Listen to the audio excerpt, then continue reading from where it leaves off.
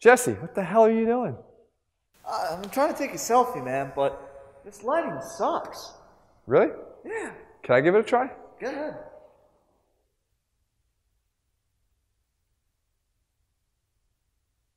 Not the lighting. Gotta get in the gym and train. It's leg day today, buddy. I'll see you in there.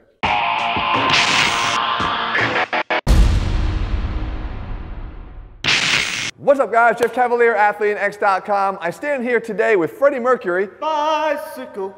Actually, it's Jesse. It's Jesse. See, if you notice with that mustache, remember I said I brought him in every video here in November? Here's the deal, though. He's actually with me not because of that, but because we're going to talk leg training today. We're going to talk hard gainer legs. And Jesse knows those pains, but more importantly, so do I. See, my whole life, even as I started to build muscle, my legs always sort of trailed behind. And there's 4 major lessons that I think any hard gainer can benefit from that I want to cover here today. So before we get started, I do think it's important to look at the progress that Jesse has made to date, following the same very pieces of advice I'm going to give you today. You can see that the legs, yes, they still need some work, but they've come a long way. They're a lot bigger than they were before, and we're going to continue to use the things that I show you. But I want to get right to it because I know you're going to benefit from the things I have to share with you today.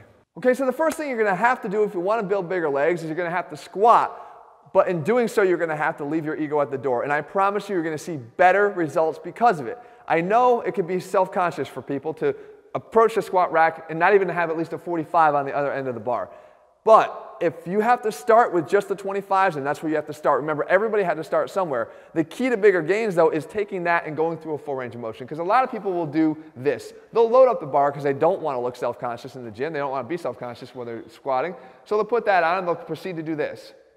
This is something you should probably be self-conscious about, because these quarter reps are not really doing anything to help you to build bigger legs. What you'd want to do instead is go through a full range of motion, your full allowable range of motion. Jesse actually has the ability to go really low here and maintain proper form. And I even make him do some pause squats at the bottom here to assert that, yes, it's his muscles that are in command of this weight, and they're being subjected to all of the squat. Because doing quarter reps with heavier weight isn't going to cut it.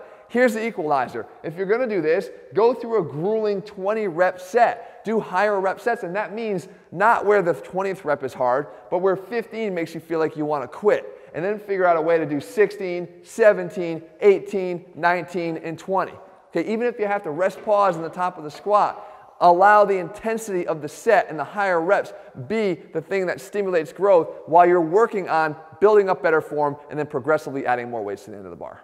The next crucial skill you're going to have to learn if you want to start doing the squat better is to learn how to push through your feet better. And guess where we learn to do that? The deadlift. We actually use the deadlift as the cornerstone of our lifts here as I'm helping Jesse to transition away from being the hard gainer by learning how to push more. Because think about it. If you don't know how to exert force into the ground during a squat, how are you going to push all that force that's down on your shoulders back up? You have to learn how to actively push. This is not a passive process.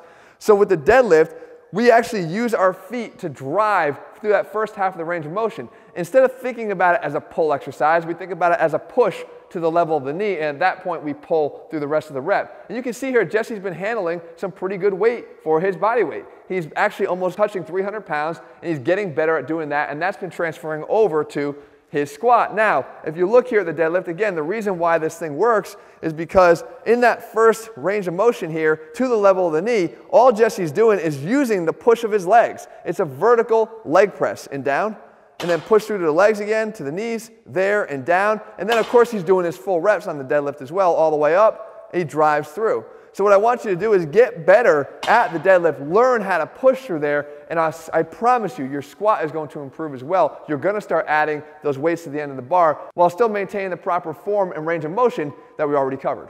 The next thing we don't do enough of is train in planes other than the sagittal plane. If you think about it, guys will do leg extensions in the sagittal plane. We'll do squats in the sagittal plane, right? We'll do lunges even in the sagittal plane.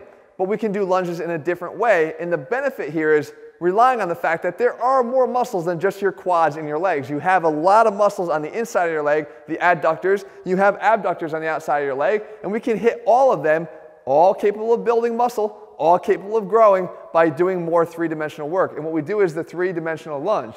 So Jesse will grab the dumbbells and he'll come forward, which we've seen that before. Okay, but then he'll go into a side lunge. If you're not side lunging, you're simply not building your legs as big as you possibly can because you're not working all the muscles of your leg. and you go back into a drop step lunge. And you come back again. You go through the sequence. Sagittal plane, frontal plane here, and then drop step transverse plane. So doing lunges and doing exercises and more than just this sagittal plane is going to give you another opportunity to start building bigger legs, and not to mention the fact a little bit more athletically in the process.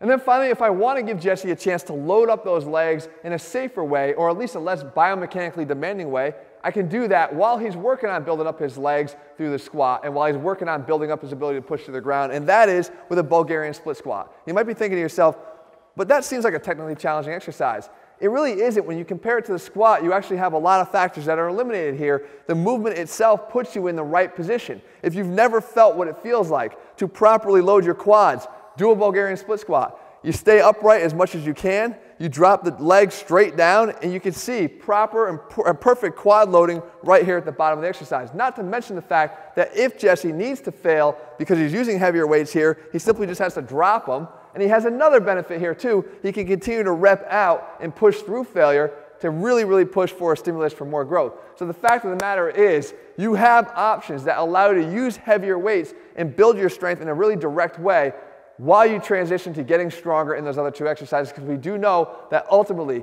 the squat, the deadlift are going to be the cornerstones of you being able to build and add more mass to those legs. So there you have it, guys, our Heart Gainer Leg Edition in the books. If nothing else, you've got 4 tips now, or at least a change in mindset as you approach your workouts. Remember, everybody starts somewhere. I started somewhere. My legs have definitely improved. Jesse's are improving as we watch. We all get a chance to watch it.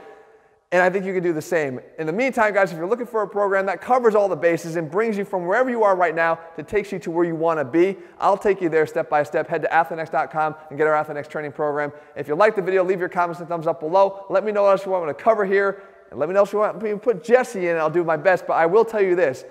Too many calls from the FBI. He's instantly been on the most wanted list. I don't know what's going on, but this mustache is really getting us in trouble. So it's going. No more mustache. But again, thanks for being a good sport, Jesse. All right, guys, I'll see you soon.